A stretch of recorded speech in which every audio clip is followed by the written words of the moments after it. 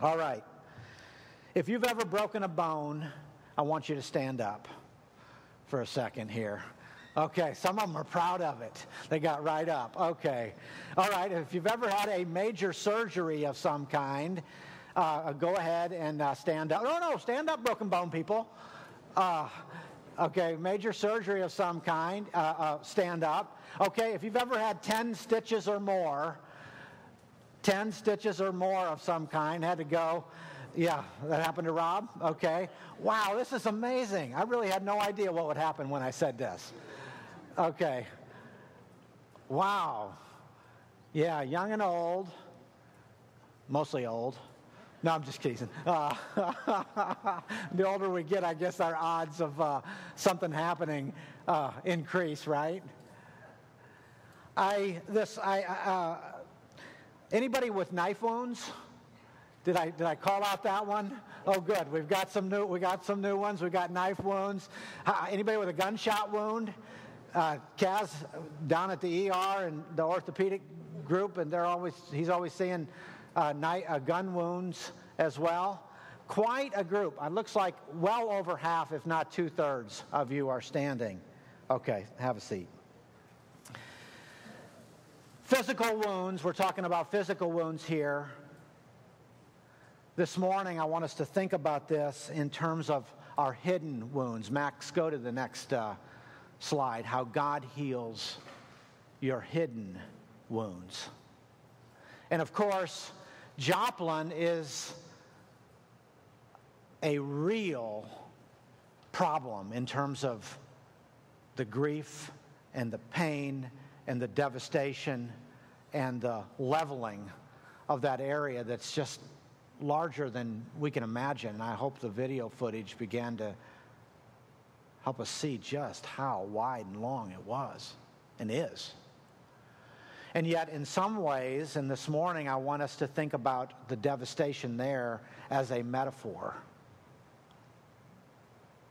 for the woundedness in our own hearts. And so I want you to think this morning, and it might be a little hard for some of you, and I can appreciate that. And it might be more of a journey, and the more I got to thinking about it, I was like, why did I only leave myself 2 weeks? This is probably a 6-week or 6-month kind of thing. So we're just going to talk about it for a couple of weeks, but maybe it'll help, and it'll be an encouragement. Maybe it'll be an encouragement for some of you to take the next step and go to Celebrate in Recovery. But I want you to think for a minute this morning, Max, next slide, about our memories, about resentments, sins. And so often, interestingly, as it relates to our wound, there is sin that is all interrelated to our woundedness.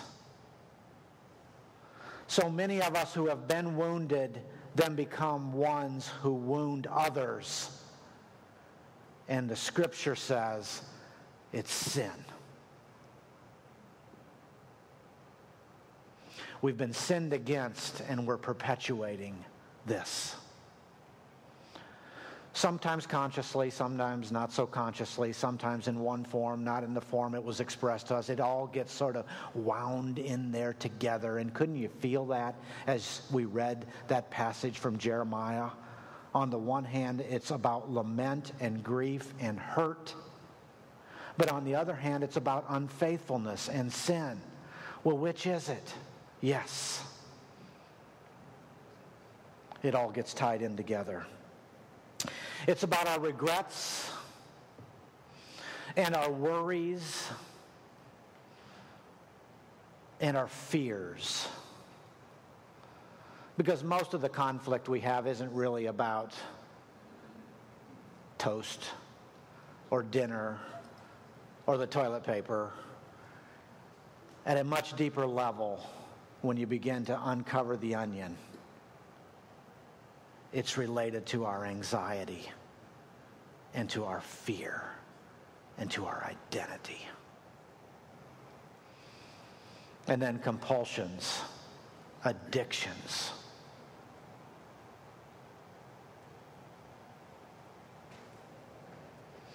Well, where do we get the hidden wounds?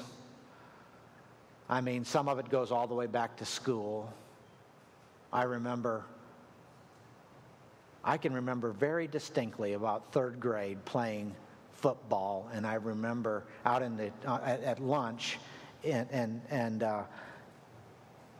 or right after lunch, out in the field there, and at the school, and one of the kids calling me crate face. Now, crate face, isn't really all that bad. I mean, how could that hurt? Sticks and stones may break my bones, but names will never hurt me. Is that really true?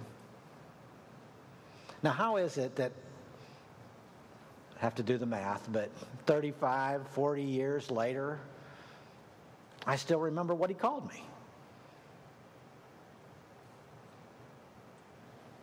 School, okay. Sometimes it's friends, sometimes it's a neighbor, sometimes it's society, sometimes it was a teammate, sometimes it's the wound of prejudice. Maybe we've been prejudiced against because of the language that you speak, like you speak Tennessean or something, and then you come to Missouri and people mock you, Does that happen, Gwen? Okay, yeah, okay. Or maybe because of your ethnic background or because you're a woman. The color of your skin, I know that hurts. And it hurts deeply. I want to take it to another level this morning because I think our deepest wounds, most often, we could all figure this one out, is related to family. Parents and partners and exes and brothers and sisters, they hurt us deeply. And I would suggest that just as we stood for a minute ago for our physical wounds, I would bet in this audience nearly everyone, if not everyone, has hidden wounds.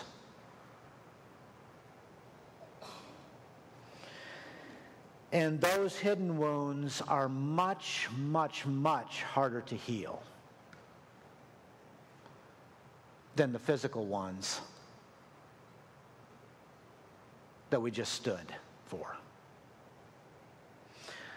Most physical wounds heal, and unless you got my gimpy knee, which you kind of forget about it after a passage of time.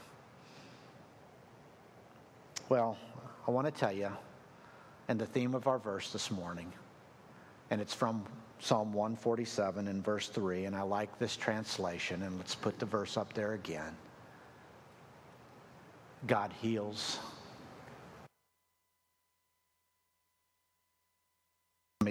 bandages their wounds. I want to suggest just a few steps in how he does that this morning, and we'll finish with some of this next week, and all of that I would describe it as an onion, where to a great degree we will only be skimming the surface and taking a couple layers of the onion. And the first step is I must admit my hurt. And I noticed that we didn't have too much trouble doing that as it related to our physical wounds and things that we've healed of from the past. But you're never going to get well until you face your feelings straight on. And holding on to a hurt is like this super hot chili pepper that's inside of your mouth, and you're holding it, and it's going to burn you up on the inside.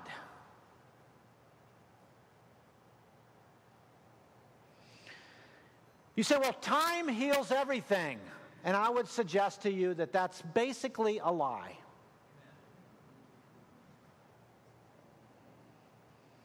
What if you have cancer today? Does time help? If you've got cancer, you want to do something about the cancer before it takes over and runs you into the ground until you die. What if you were in a car accident this morning and you lost part of your leg? Will it just get better with time? I would suggest to you that you find your way, Brett, to the hospital and get it attended to. So in Psalm 39, David says this, I kept very quiet, but when I was silent and still, not saying anything good. He was keeping it in. He was holding it in. He was holding it tight. He was holding on to his hidden wounds. And it says, my anguish increased. My heart grew hot within me. There's the chili pepper. And as I meditated, the fire burned. In his case, it turned into the seething anger that was boiling inside. Now, I have a theory, and it is this, that some of you are tired mostly all the time. And some of that might be because you don't get enough sleep. And some of it because you might be overly committed. But for some of you, I want to suggest that you're just tired of being sick and tired all the time, and it's because you are using up so much of your emotional energy on things that have happened in the past.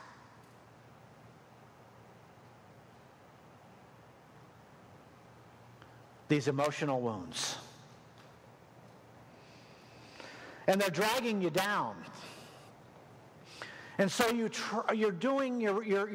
without even consciously doing it sometimes, on a subconscious or unconscious level, you're kind of trying to cope with all of this, press it down, and so it leads to addictions, and it leads to medications, and it leads to TV, the other medication, and to food, and to gambling, and to sex, and to relationships, and to getting super busy, all as ways that are not very appropriate or very good at attending to that inner hurt. And so I want to suggest this morning that revealing your feelings is the beginning.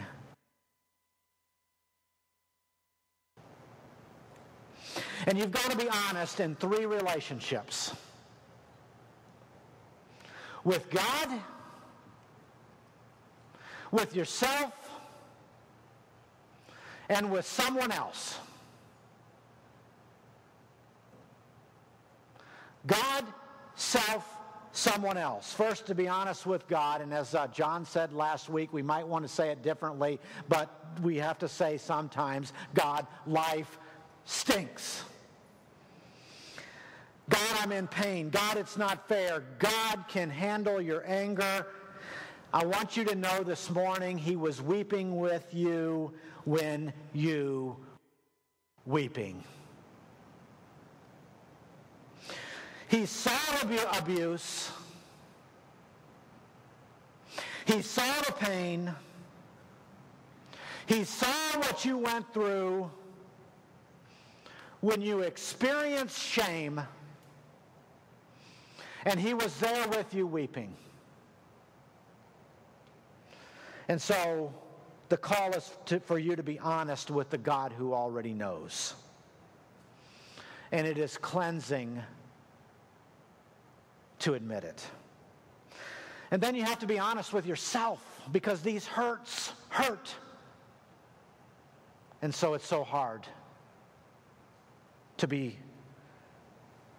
really come face to face with the person in the mirror, not minimizing it in any way. And then I want you to be honest with at least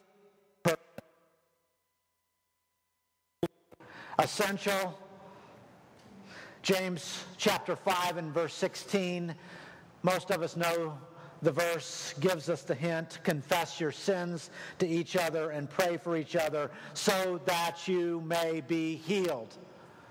And I think it would be fair to add along to that, confess your wounds, your hurts to one another.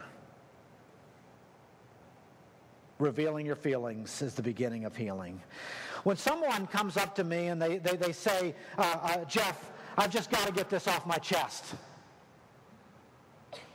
Now, usually it's loaded, okay? But I want to train myself in that moment more and more to start to be hopeful. Because almost regardless of what they have to say and what they're thinking and feeling at that moment, what they're really trying to say is, I've got something I've got to release and talk to someone about this. And for many people, when that happens, they're going to experience a freedom that they have not experienced before, maybe a freedom for the very first time. And that's the reason I want to invite it and feel hopeful about it. Opening the secret closet and letting somebody know. I look for the origin of who said this, but I think it's a profound statement. You're only as sick as your secrets. And actually, it was Anonymous. Anonymous said this. He said a lot of good things through the years. We don't really know. But you're only as sick as your secrets. I would like you to reflect on that this week if you're struggling with a hit. We're still getting some fading in and out. Not sure why it's doing that this morning. We've a new problem, but we'll deal with it. You're only as sick as your secrets. All right. Point 2, we're going to need to move this along. I must release my offenders. You've got to let it go. You can't get along well if you have resentment in your heart. And this whole bit about forgiveness is commanded, of course, but it's for our benefit. It's for our well-being. For your own sake, you've got to let it go. Because can you really get even anyway? Again, you only have a certain amount of emotional energy. If you're going to use your emotional energy, are you going to use it to get even or to get well? I doubt whether you have enough to do both. There's only one way to take away your pain, and that is forgiveness. Offering it and asking for it. You've got to let them off the hook. I like the idea that someone owes you if they've sinned against you, and now it's time to cancel the debt. Cancel what is owed. Well, they don't deserve to be forgiven. Nobody does. But you do it because you want to get on with your life. And I think maybe we have a hard time with that because we don't, at the end of the day, trust that God really did see it.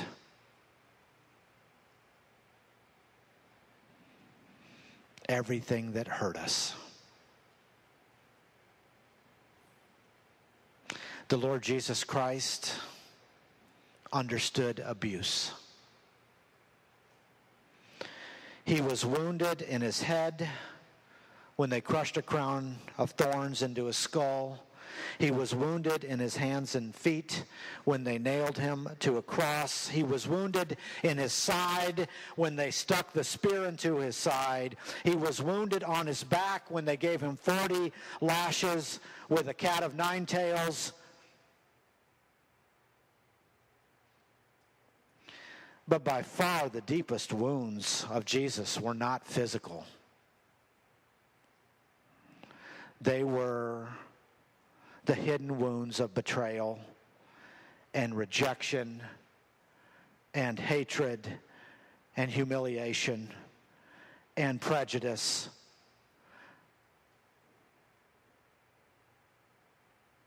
If you've ever experienced any of those, Jesus says, I understand.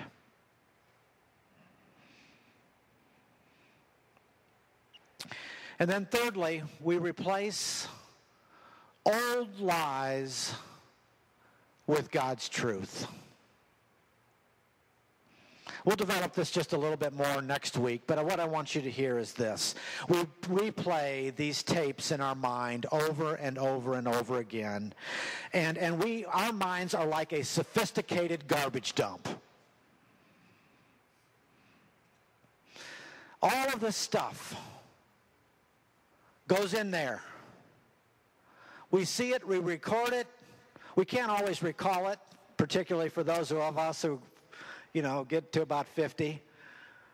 But it's in there. And it's working its way. And so we remember messages like this. You're not very coordinated. You're never going to be good at math. You'll probably always have to struggle with your weight. Nobody really likes you. You're shy, aren't you? You don't really have much to offer. Why can't you be like your brother? I'm embarrassed by you. What I want to say this morning is that those are lies, and God's truth is the truth that will set you free. But it will require you taking it on and allowing it to reform this sophisticated computer system. Allowing God, as the passage has said, to heal your memories. To ask God this week, God, will you help me in healing my memories? Memories of rejection and of sin and resentment and guilt and abuse and hateful words. And so we then fill our minds with this truth of God that will set us free. And the more you let it go in and go deep, the more it pushes the garbage out and replaces it with something that is healthy.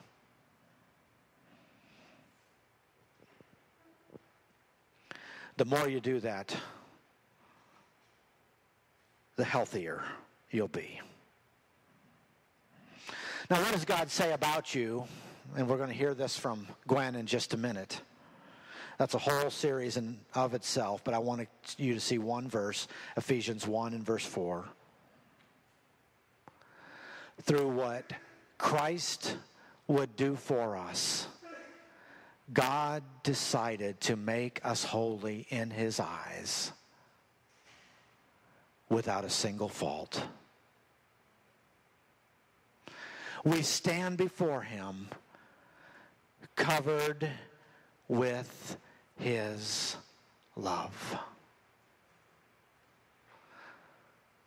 Replace the old tape with this new podcast.